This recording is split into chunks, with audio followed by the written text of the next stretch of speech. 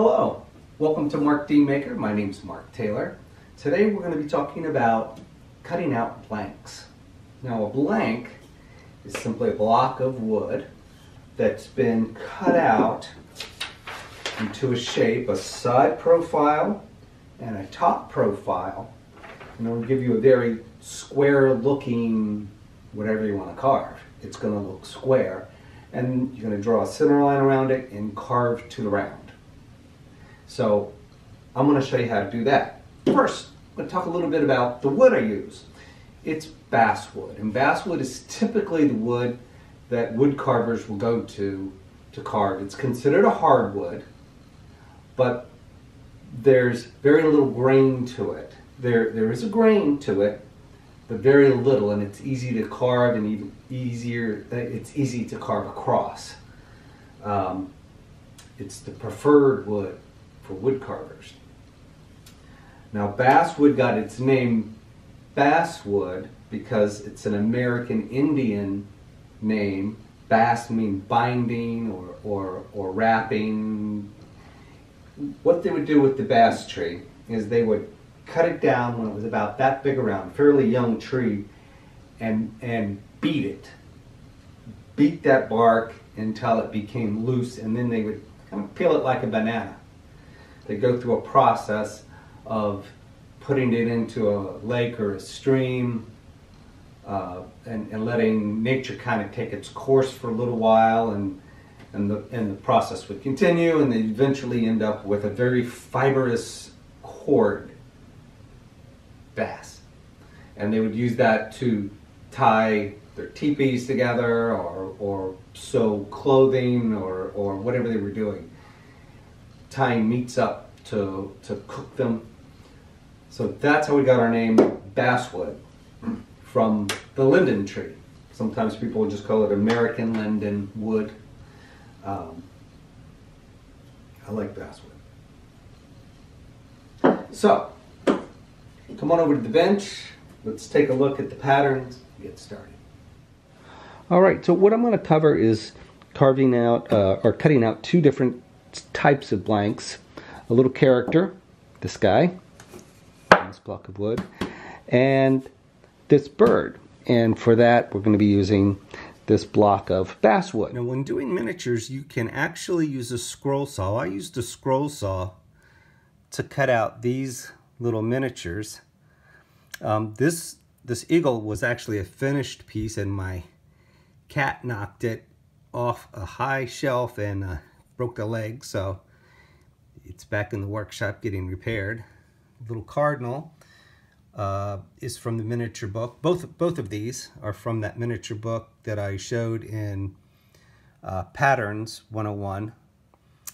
But it's a good book, and the patterns are really nice. So on this particular one, what you always want to do is make sure you have a 90-degree cut along the bottom. If you're going to use the feet along the bottom as a reference, which I know I've done in the past, some carvers do all the time, you just need to make sure that this is a 90-degree angle here, so everything lines up. Now what I will do for this, it will definitely fit through my saw like so. Maybe not. I don't know if I have that much clearance this way. So what I will do is just draw a line right here, and I will cut that. And while I'm doing that, I'll cut that probably on the table saw. It's a fast and easy, just one pass here. I'll flip it around, do a cross cut that way. Then that way I know I'm nice 90 degrees. You don't need a table saw to do it. You could just use a hand saw or whatever, but you want to be able to get that as flat and true, so when you're going through like this, it sits 90 degrees as you're cutting out this guy. Here's a little trick I use. You can see that I drew a line from his heel, from this particular heel to this particular heel, the same foot on him.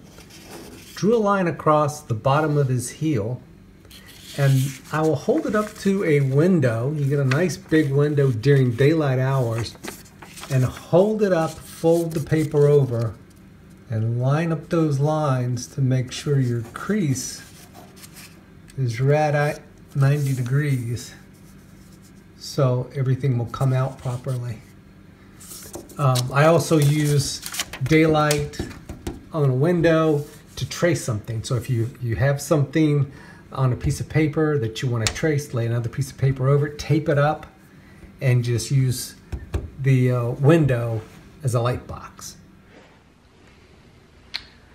All right, so I won't need any more than maybe right about here. So I've marked that on the board here.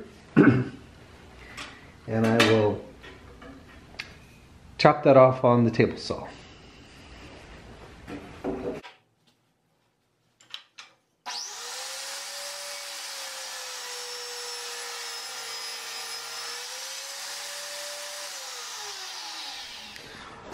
All right, and for here, I'm just going to make sure I get that nice flat, fresh cut edge right up against here, and make sure I can get a 90-degree cut. Make sure I leave enough for my character.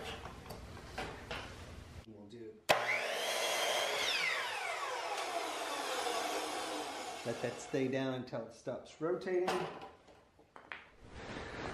All right, I simply use this Super 77 and just spray it. You could spray it on either surface of this, or you could spray it on the back of your pattern.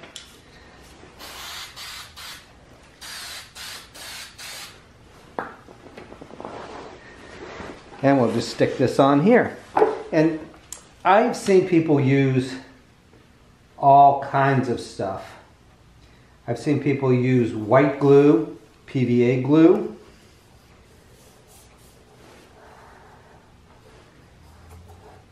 I've seen people use contact cement. This by far is the easiest, but if you use white glue, you wet it down with water until it's like a milky consistency, and you would coat both surfaces, the wood and the back of the paper. The paper is going to curl on you though, and then you'll have to flatten it out, and it'll work. I've seen it. I've seen folks do it. It'll work. Whatever you have.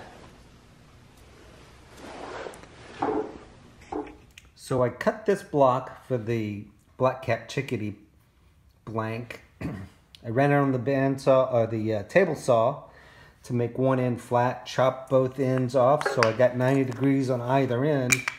And it looks like if I line these lines up here with the tail, that's going to fall perfectly in line.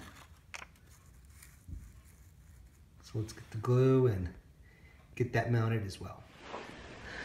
All right, so we got the line. It comes down here and wraps around this way. And we're going to use that with the tail. And so this is my smooth side and this is my smooth side. There is a little ding here in the wood, but that's not going to show. That'll be part that's cut out. So we just hit it with a little spray there. Looking pretty good.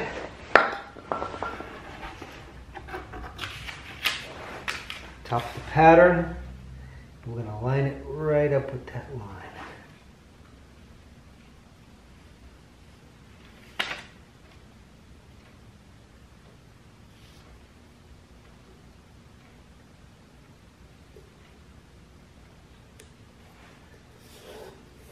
It looks like it's right down the middle.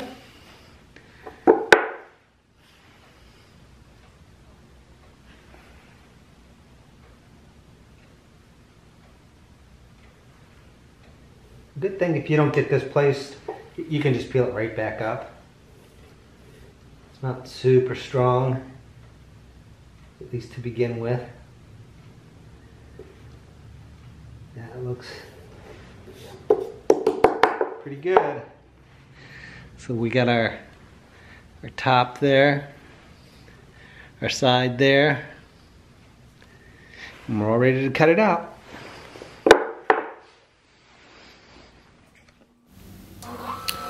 So on this saw, I actually have a blade that's too wide to make the tight curves required of this blank. But I wanted to show you that it's not impossible. It just takes a little bit of work with it. So you'll watch as I come to the curves, I will stop, back up, take another bite, back up, take another bite, just nibbling away, trying to get enough space for that wide blade to ride around in.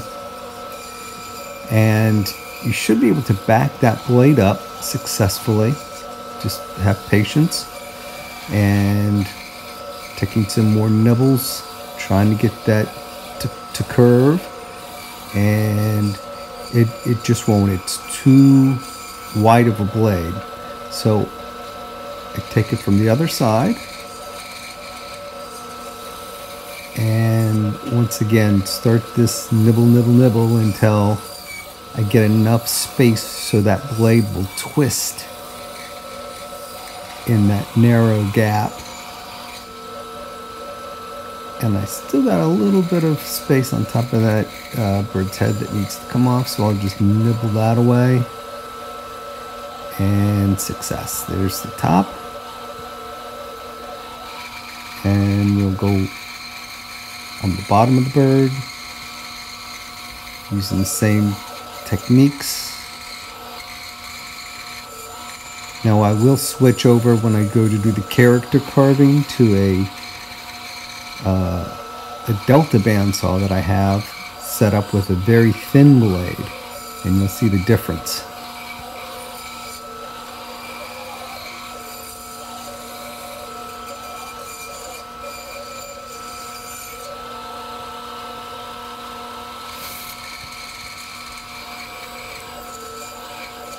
Almost done, and there we go.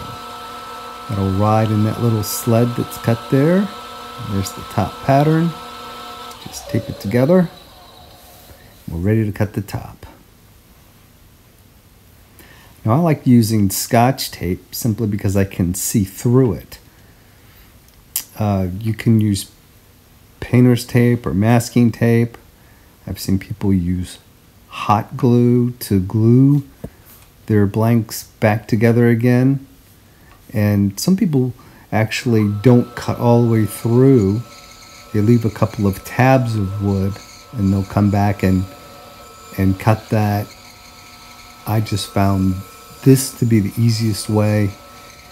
The Scotch tape doesn't seem to bother the blade. It doesn't gum it up or stick it up or anything like that.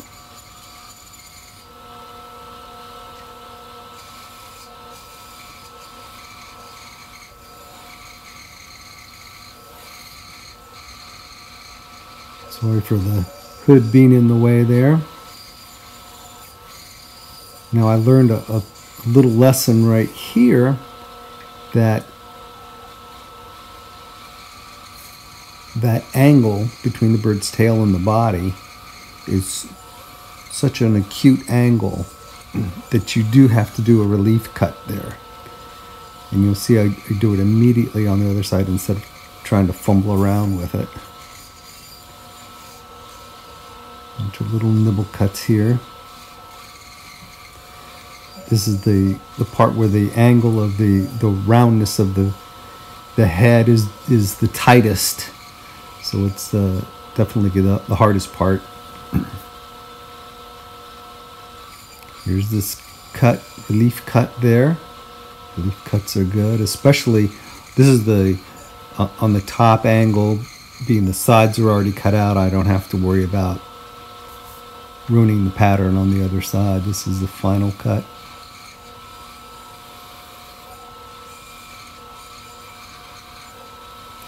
Little nibbles until I can get that blade running in there at the proper angle.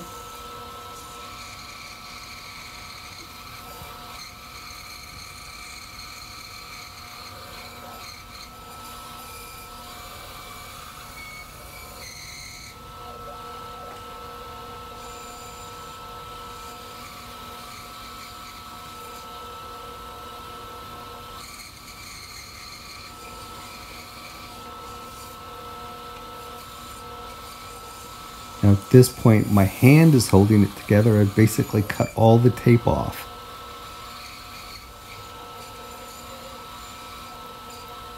And those little tight angles were kind of giving me a hard time on this blade, but you can still do it. Now see, I'm using the back of the blade there, or the sides of the teeth as a rasp.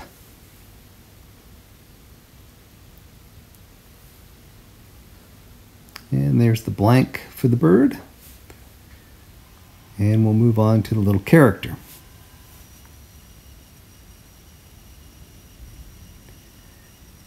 I'm just going to go right across the bottom of the feet, the character here. Now you can see it's dramatically slower with the fine teeth.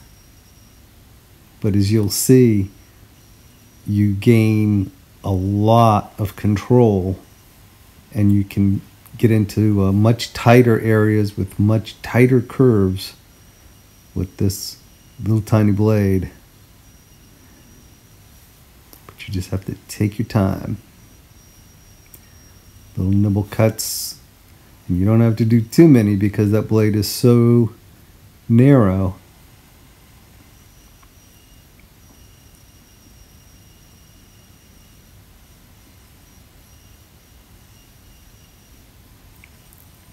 Couple of cuts there, little nibbles, and right around the corner.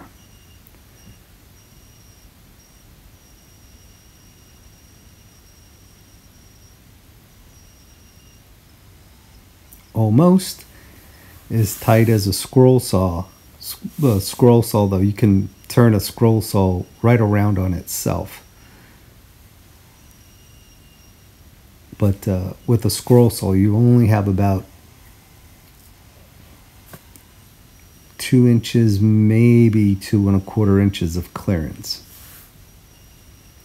And this is thicker than that.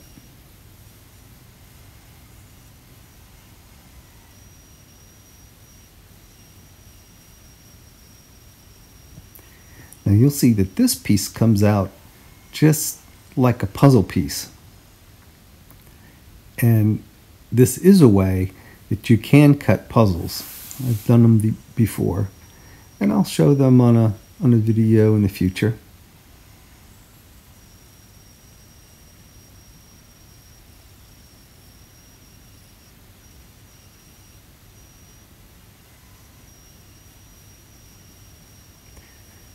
Now on this guy, I'm just cutting right through his mustache and his eyebrows that overhang his face, because I'm going to make this guy a little more clean cut.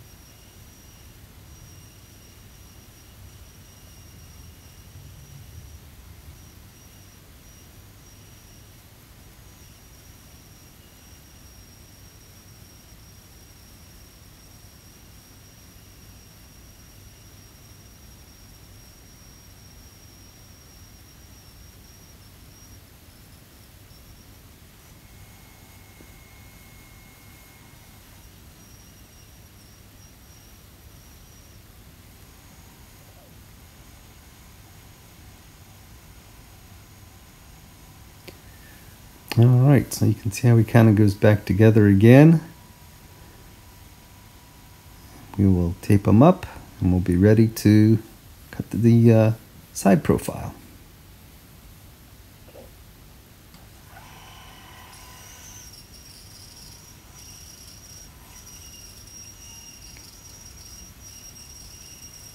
On the final profile that you cut out, you don't have to worry about saving any pieces. As they fall off, you can just get rid of them. But you may have to tape it again, because you as you go down one side, you'll cut all the tape loose, and you'll have to go back and re-tape it to keep the other side on.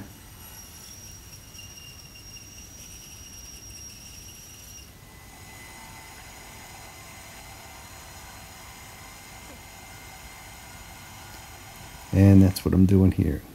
Re-tape, and we'll go at it again.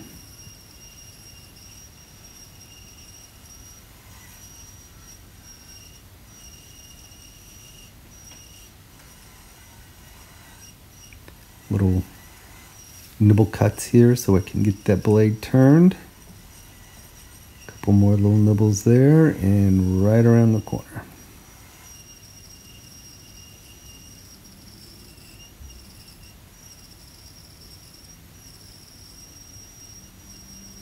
Now this does, especially with this really fine-tooth narrow blade, it produces a very, very fine powdery sawdust. So you really want to wear a mask. Getting this stuff in your lungs is not good for you, no matter what kind of wood it is.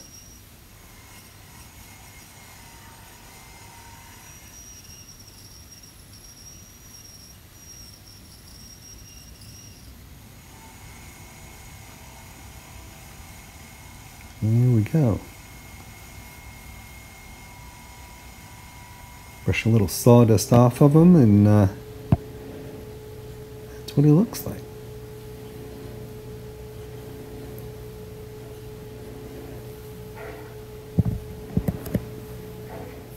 And so there we go.